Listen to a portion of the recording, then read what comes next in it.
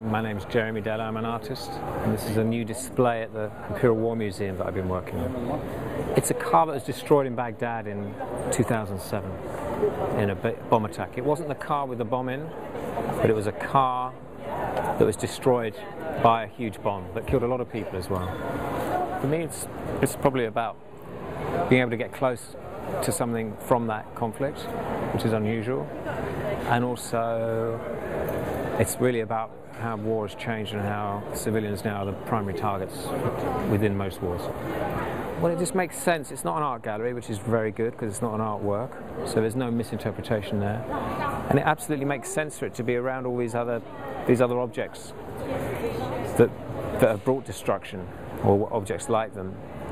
And of course, the car bomb now is a weapon. So this is even though this wasn't the car that the bomb was in, it's a signifier of how war is changing and how the nature of urban warfare is changing. So it absolutely refers to recent events, but also the changing nature of war in the last 100 years. This space is the entrance to the Imperial War Museum, London.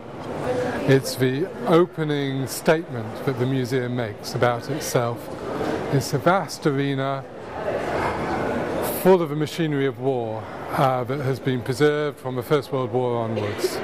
And preserved, I think, is a key word here. It's very polished, it's very clean. There's no sense in many of the objects of them ever being deployed in conflict, and therefore of their purpose or their power. And yet in here we've put as our opening object this destroyed, this vulnerable, this broken car, which has been on the receiving end of an improvised bombing. Nothing that would have been delivered by these machines, but there's a connection in the sense of the power of conflict, the power of explosives.